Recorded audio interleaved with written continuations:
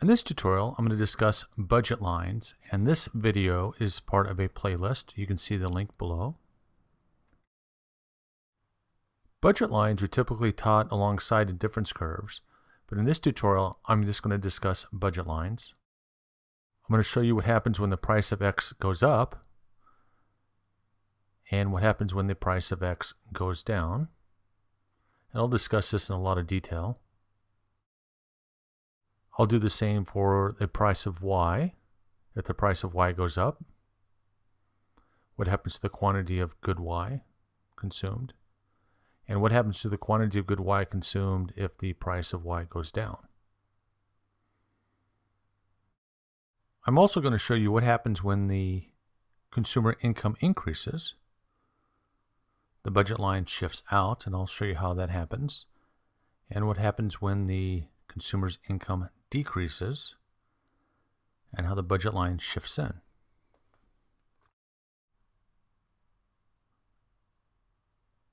Along the x-axis, I will plot quantity of good X, and along the y-axis, quantity of good Y. And this is really per unit of time, but I will drop that. I'll draw in the budget line. It's the black line there. The equation for the budget line is total income is equal to the quantity of good X times the price of good X plus the quantity of good Y times the price of Y. This makes the assumption that the consumer spends all their income on good X and good Y. Often, income is labeled as M. I'll do that here. So I have the quantity of X times the price of X plus the quantity of Y times the price of Y.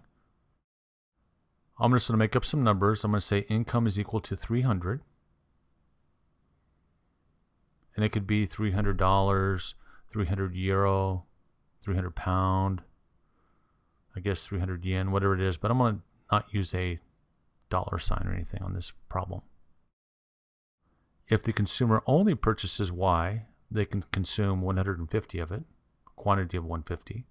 If the consumer only purchases X, they will consume 100X. If I want to know the price of X, and I'm going to calculate that here, I take income, which is 300, is equal to the quantity of X times the price of X, which I'm trying to figure out, plus 0, because I'm not going to buy any Y, purchase any Y. So it's 0 times the price of Y. 0 times the price of Y is this 0, so I can ignore that. So I'm left with 300 is equal to 100 times the price of X. I want to get the price of X by itself. So I multiply both sides of the equation times 1 divided by 100, the right-hand side, and I'll do the same on the left-hand side.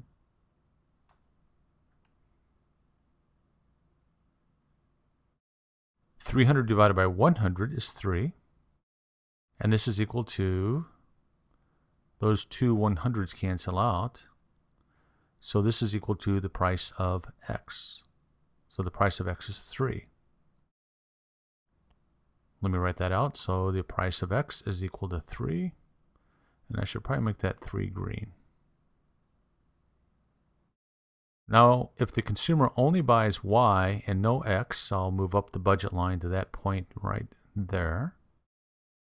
So I have 0x times the price of X, and that's going to be 0, plus the quantity of Y, which is 150, times the price of Y. So I have 300 is equal to 150 times the price of Y. I'm going to solve for the price of Y, so I multiply both sides of the equation times 1 over 150, the right-hand side and the left-hand side. So 300 divided by 150 is equal to 2. And those 150s on the right-hand side of the equation cancel. So I have the price of y is equal to 2. So let me write that out again. So price of y is equal to 2. And I'll go ahead and make that blue as well. Now, if I want to solve for this gray dot, that point right there, in a generic way, I know at that point y is always 0. So I can write this as income is equal to x times p of x, and then solve for x. So I multiply both sides of the equation by 1 divided by price of x. And that's going to give me the quantity at that point, always. So the quantity is going to be equal to income divided by the price of x. That point becomes, if I want to know the quantity at that point, that's income divided by the price of x. Now, if the consumer buys no x, consumes no x, I use 0 for x. And so I have income is equal to y times the price of y. I'm going to solve for y, so I multiply both sides of the equation by 1 over the price of y. The price of y on the right-hand side, they both cancel. So I have y is equal to income divided by the price of y. Again, this is income divided by the price of y at that point. And this other point is income divided by the price of x. That's also the x-intercept. Anywhere along the budget line, income is constant. So anywhere along this line, income is going to be equal to 300. At this point, the consumer consumes 40x and 90y. So now I know the price of x is 3 and the price of y is 2. So I have 40 times 3, the price of x, plus quantity of 90, which is y, times the price of y, which is 2. This is equal to 120 plus 180. And the last time I checked, that is equal to 300. Anywhere along the budget line, in this case, income is equal to 300. So anywhere along this line, income is 300, and income is constant along a budget line. Now imagine the price of x goes up. Let's say that the price of x goes up to 6. It doubles. The consumer will be able to buy less of x, but how much less? The way I solve for this new quantity, I take 300, which my income, is equal to x, the quantity of x, times the price of x, plus 0, because the consumer will consume 0 at that point, times the price of y, which is 2. 0 times 2 is 0, and I can ignore that part of the equation. I'm going to solve for x. So I have 300 is equal to x times 6. I'm going to solve for x.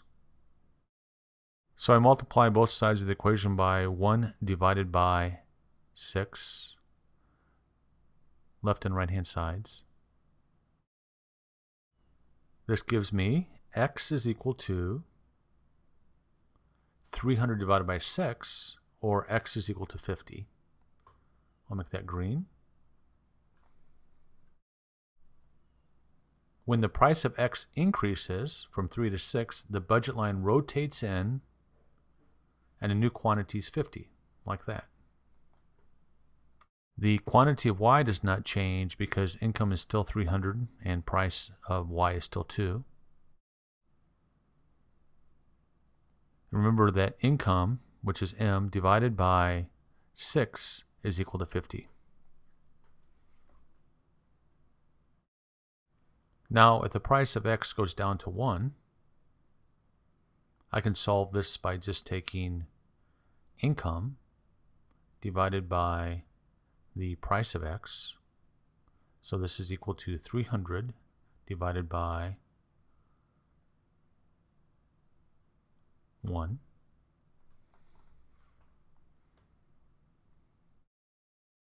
Which is equal to 300. So the budget line rotates out to this new point right there. So rotates out because the consumer can buy more at a lower price, or consume more at a lower price. If the price of X goes up, the consumer can buy less of something, so the budget line rotates in like that.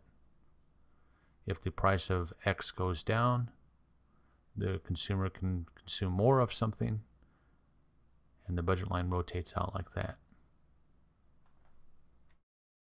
Now, if the price of Y goes up, the consumer will be able to consume less of it. So let's say price of Y goes up to 5. The consumer will consume less of Y, but I'm not sure how much yet, but we'll calculate that.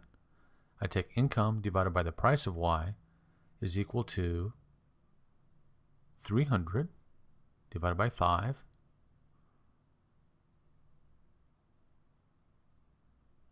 And this is equal to 60.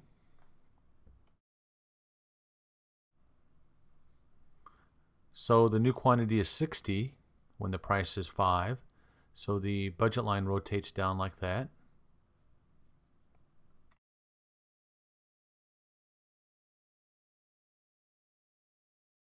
If the price of Y goes down, the budget line will rotate out like that because the consumer can consume more of Y at a lower price. If the consumer's income goes down, let's say it goes down to 180, take the income divided by the price of Y, which is 180, divided by 2. This is equal to 90. I'm holding price constant and reducing income. So now the consumer can only consume 90 units of good Y. If I want to know the quantity of good X consumed, I take 180 divided by the price of X, which is equal to 60. So now the consumer at a lower income can consume 60 of good X, or that point right there. As income goes down, the budget line shifts in, like that.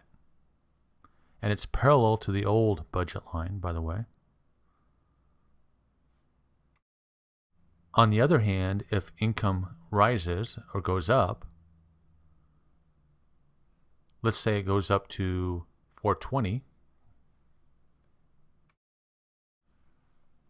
So I take income divided by the price of Y. So I take 420 divided by 2. Now the consumer can consume a quantity of 210 of Y.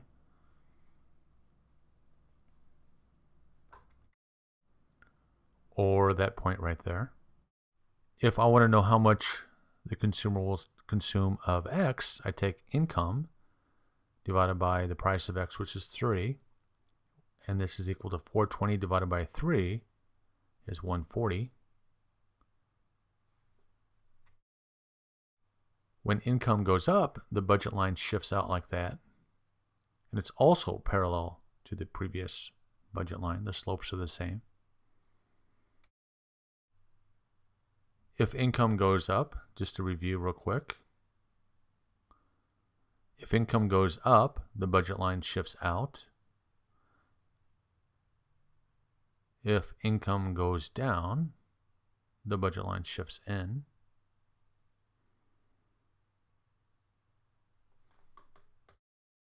If the price of X goes up, the budget line rotates inward like that. They can buy less of it, less of good X. If the price of good X goes down, they can buy more of it, more of good X. If the price of Y goes up, the budget line rotates like this. They can buy less of Y, less of good Y. If the price of Y goes down, they can buy more of Y, rotates out like that.